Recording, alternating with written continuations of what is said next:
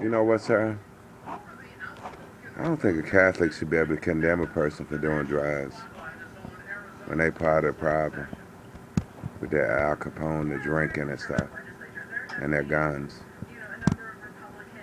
I don't think they should be in authority if they're gonna kill and infiltrate neighborhoods with drugs and make people look like demons, even when they get off of it.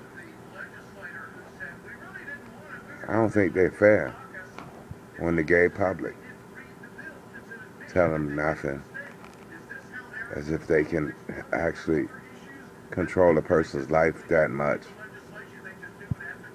It's wrong, especially when you see the gay priests molesting people and still getting. And who knows what the nuns do to the choir boys that sing the high notes. It's wrong.